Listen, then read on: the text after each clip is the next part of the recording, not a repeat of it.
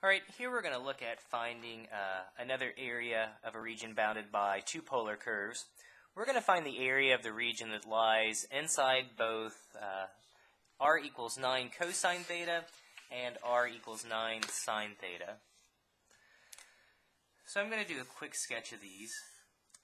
Again, r equals 9 cosine theta is going to be a circle that sits on the positive x-axis. So that's going to be 9 cosine theta. Again, you can plot this by picking points for theta and find your corresponding value for r. The graph of 9 sine theta is going to look similar, except it's going to be on the positive y-axis. Okay, so this would be up here at 9 as well. Okay, so we're trying to find the area enclosed by both of these, which is going to be this little shaded area. So the way I'm going to compute this is first I'm going to find this little point of intersection that corresponds for what value of theta are they going to be intersecting.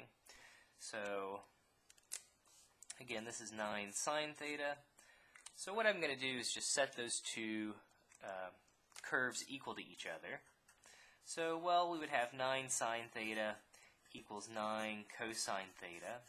And, well, that's the same thing as saying sine theta has to equal cosine theta.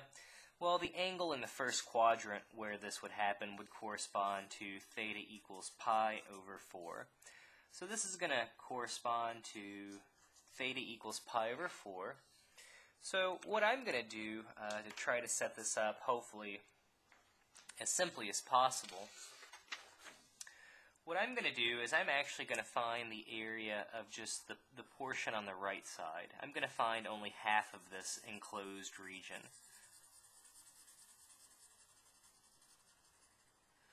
So I'm going to find this little region.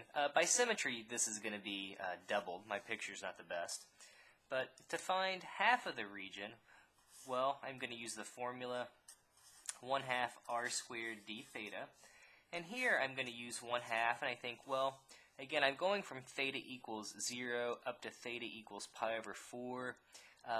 This region that I'm interested in, it's bounded by the curve r equals 9 sine theta. So that's the curve I'm going to use. I'm going to use 9 sine theta quantity squared. Okay, I'm going to integrate from 0 up to pi over 4. And then since I'm only computing half of it, I'm going to have to double that. So this is now the integral we'll have to compute. So let's see, 2 times a half, that's just 1. We would get 9 squared, which is going to be 81. We would have from 0 to pi over 4. Then we would be left with sine squared theta, but then we'll have to use our identity, 1/2 times 1 minus cosine of 2 theta, d theta. And let's see, I guess we'll get 81 over 2 when we pull the 1/2 out. We can go ahead and integrate this. The antiderivative of 1 is just theta. We would get minus sine of 2 theta over 2.